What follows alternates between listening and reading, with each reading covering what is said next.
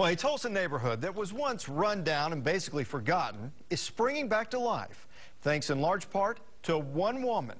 2 News problem solver Justin Wilfon shows how she's making a difference. In the shadows of downtown Tulsa, a neighborhood is being reborn, and Elizabeth Howell loves to show it off. The Circle Cinema, Ziegler's, art. 2 pieces of the historic Kendall Whittier neighborhood. At one time, Elizabeth feared all of the history here had already been written. When we first moved into the area, we noticed the bones of the area, there was great potential.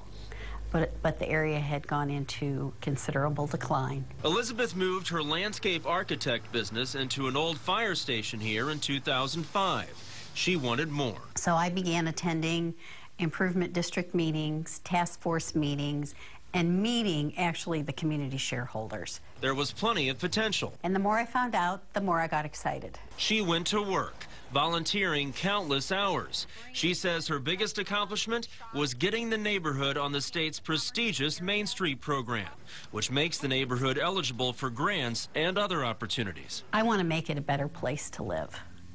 We have one life. Let's make the best of it. One product of Elizabeth's work is just now opening, a new neighborhood health center to serve many of the neighborhood's residents.